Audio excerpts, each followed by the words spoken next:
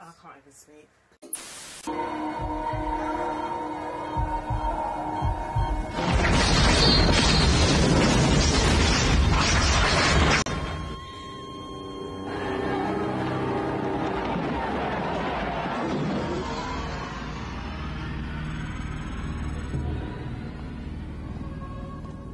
150,000 years ago, the world was in the grip of an ice age.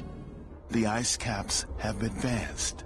Sea levels dropped 400 feet. North Africa is a vast desert with small islands of green. On these islands are tiny groups of people.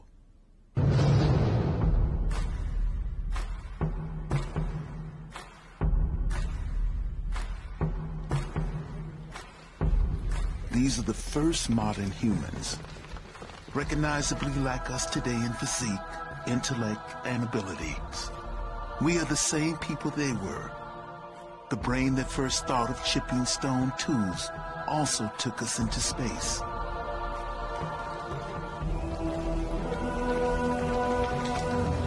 They are hunter-gatherers living in widely scattered groups, roaming each year over great distances, sheltering where they can, gathering seeds and fruit.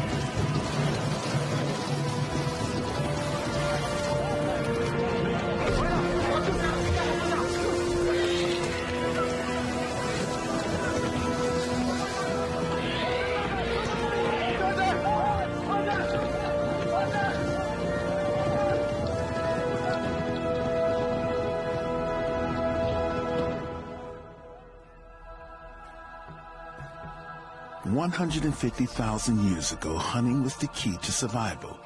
It explains much about the way the human race developed. Hunting needs careful thought and planning. It needed cooperation that demanded enhanced intelligence and communication skills.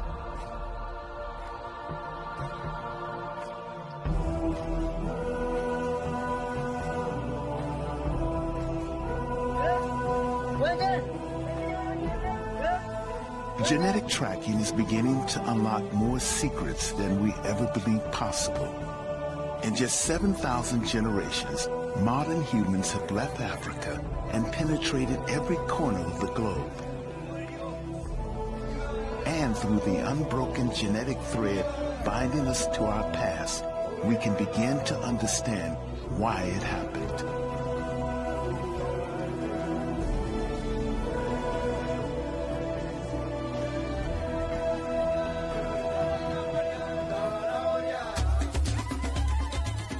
Archaeologists can tell us in astonishing detail how modern humans lived.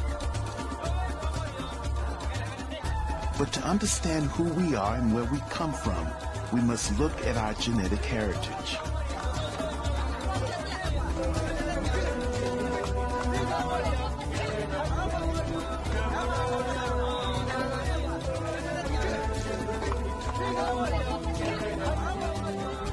Genetic Eve, the woman from whom we all descend, was not the only woman living at the time, or even the most fertile, but her mitochondrial genes were the most successful and the only ones to survive. Everyone alive today can trace a common ancestral line back to this one woman through a unique part of our DNA. mitochondrial DNA. DNA, the blueprint of life, is our own molecular pin code and uniquely identifies each of us. Mitochondria are tiny structures found inside nearly all human cells. It is separate from the normal chromosomal DNA that dictates our height or the color of our eyes. Men inherit it from their mother, but they can't pass it on. In women, it carries on from mother to daughter, down the endless generation almost unchanged. And this is how we can trace our way back to our genetic Eve and her daughters. So written within it is the history of the world's women, and therefore the human race.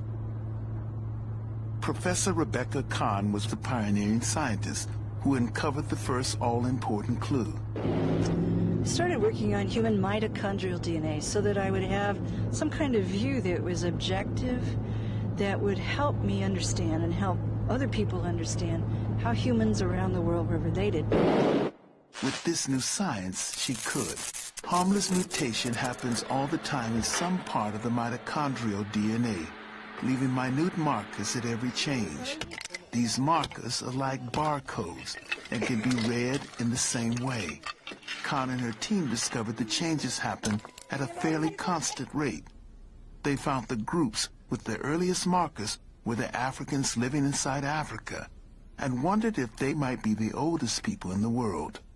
I was very excited when I first started to get evidence, and it was so counterintuitive. I'd put 20 Europeans and 20 African Americans on a sheet of X-ray film, and every African American showed differences, and all the Europeans looked the same. And I thought I'd mislabeled something, or I thought I'd made some drastic mistake. And we kept repeating and repeating things. And as we got more samples from different areas, I realized that it was a difference in the pattern, and that this whole new type of evidence based on mitochondria was going to change the way we thought about modern humans. In 1987, Kahn and her colleagues published a paper showing for the first time that the markers stretched back to Africa, showing quite clearly that this was the birthplace of the human race. New Guinean tribesman, Parisian bartender, American teacher, Polynesian farmer, all were improbable relatives linked through one black woman 150,000 years ago. Their findings caused a sensation. The responses of people were sort of amazing. The public was genuinely interested in certain aspects of it, but there was a tendency to misinterpret the data because of the terminology used to describe this woman, African Eve. And people thought it meant the biblical Eve, the single woman in the Judeo-Christian Bible, the wife of Adam. I have to say, even my own uncle sent me a Christmas card the year that our study was published saying, "How dare you, you know Grandma wasn't black."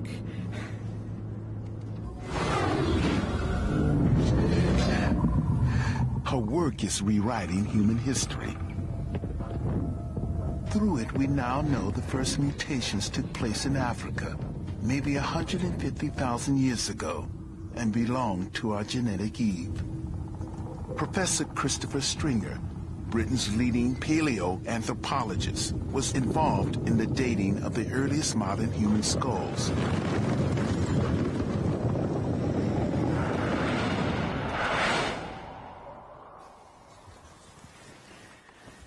This skull is as close as we can get to what the face of mitochondrial Eve would have looked like.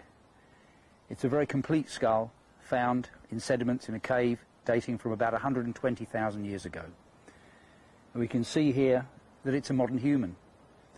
We've got a high rounded vault to the skull, a face that's tucked in under the cranial vault. And this is what she looked like. Using forensic reconstruction techniques, muscle and flesh have been added to the skull and provide us with the very first glimpse of how our genetic mother might have looked 150,000 years ago. This is the closest we can get.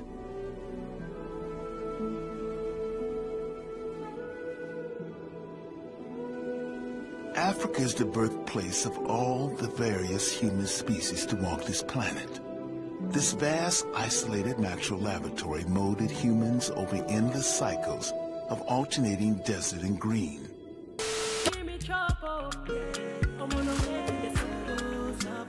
This love I not feel, no matter them my mind.